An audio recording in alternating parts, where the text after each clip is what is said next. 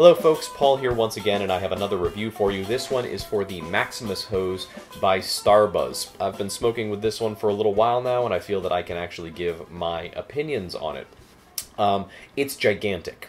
That is the most prominent opinion that I have. I am not a small guy, and at 6 foot 1 inch tall, you can see that this thing is basically, it's longer than my entire torso, and if I try to rest it on my body to smoke, it actually reaches my temple. So I find that to be a little unwieldy. If you like large, like the traditional classic Turkish hoses, this is probably a great modern option for you. It's got a nice thickness to the handle that fits my hands fairly well, and if you're holding it away from your body and smoking, you know, and you're not lazy like I am, then it's fine. It's perfectly fine.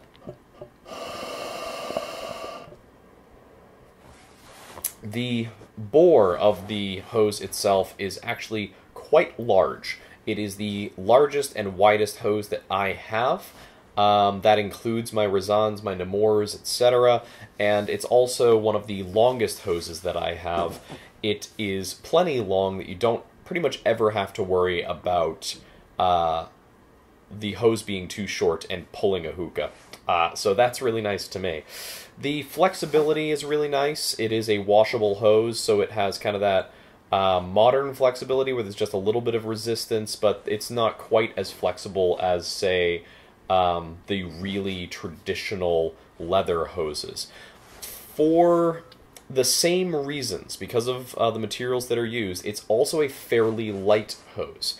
I don't worry too much about this hose knocking over my hookahs, which I was kind of surprised by, honestly. I thought that the sheer size of this thing was going to make it pretty weighty, but the relatively light construction and the fairly short hose port end means that this works pretty well with every hookah I've put it on so far.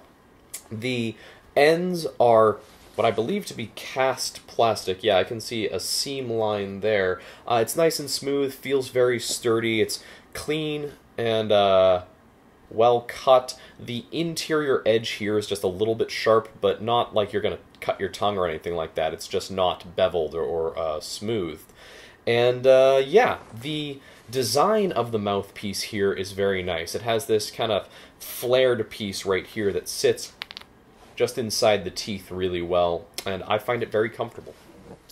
Now the only, I guess, complaints that I could say about this hose are that the mouthpiece is non-detachable. It is glued in very, very securely. I have no worries that this is going to, like, pop out while I'm smoking, which is actually an issue that I've had with some other hoses in the past. But it also means that I cannot use my Crown hookah mouth tips, which I really love, and I think that the kind of cobra-shaped one that I have would go really well with this hose, but that's fine. It's not really that big of a problem.